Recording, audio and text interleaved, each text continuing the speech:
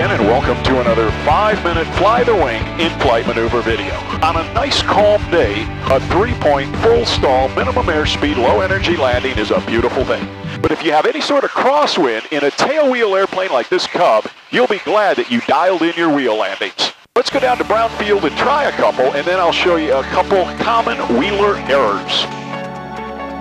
So the pattern and approach for a wheel landing is identical to a 3-point landing. The fun starts when you get it down near the runway. So I am going to keep a little airspeed. You have to bring some energy to the runway in a wheel landing, or you're not going to be able to keep the tail down. The center of gravity in the tailwheel airplanes is behind the main wheels. Tail's going to try to come down unless I keep a little airspeed and a little energy in there. The whole point of this, and we've got a nice displaced threshold here on 26 left, is a minimum descent rate. So I really want to slow that descent rate down, get it over the runway. We do have some wind here today, about 8 or 10 knots, but it's pretty much right down the runway. So on short final, in case I have to do a go-around, I'm going to turn carb heat off. I'm keeping a little power in. Not quite at my 65, but I'm just holding it off as long as I can. Hold it off, hold it off. Hold it off, and when I kiss it on right there, power comes back, stick goes forward. It's a negative angle of attack. I'm trying to keep the tail up. When I feel the tail come down, I'm going to bring it back decisively and get that tail. That's the gray area right there that you want to be real cautious of. So the whole point of this wheel landing is minimum descent. I want to get it down to the runway and hold it off as long as I can. When I kiss those main wheels on, I go stick forward, negative angle of attack to keep it planted on the runway. Turn carb heat off on short file in case I need to go around. And this is where I need to bring some energy in. So I am going to add a little power here so I can get to the runway, and also so I can keep that tail up.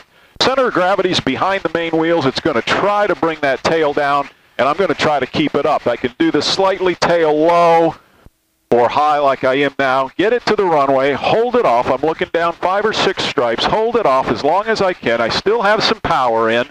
I kiss it on the runway and go stick forward. A little bit of a left crosswind there. Now I wait until I feel whether the energy of the tail, once I feel that tail start to come down, there it is, I come back all the way. Stick is in my lap. I got to keep that tail wheel on the ground now, and you can see that gray area in the middle there. That creates a little bit of anxiety in wheel landings. All right, so on this one I'm going to show you, I'm going to try to make an intentional mistake, which is to bring the tail down too soon. And you'll see if I do that, the angle of attack increases. If I do it too soon, it means I still have energy in the form of airspeed, and the plane's going to take off again.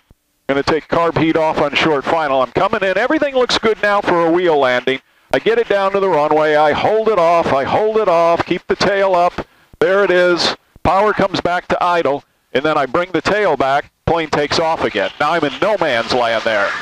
So you see what happens there? You go around.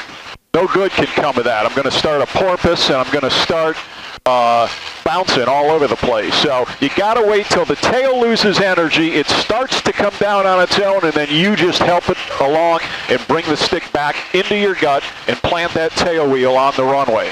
Don't get in a hurry to bring the tail down if it still wants to fly.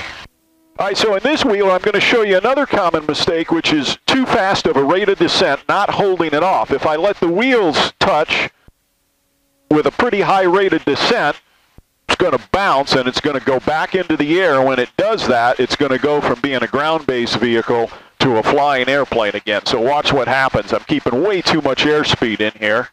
It's kind of hard once you get these dialed in to go back and do them intentionally wrong. We'll see how this works. I'm bringing some airspeed to the runway.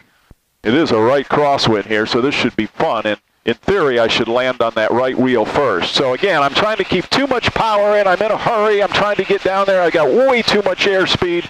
I'm going to come in. I'm going to land. I've still got power in. There's my right crosswind. Because the wing is not stalled, it just takes off again and begins flying. It's no good. I wouldn't be able to hold the airplane on the runway under control when it still has energy to fly. fly safely, fly often, and fly a tailwheel once in a while if you can, and really work on those wheel landings with a good tailwheel instructor. I'll see you next time for another 5-minute Fly the Wing in-flight maneuver video.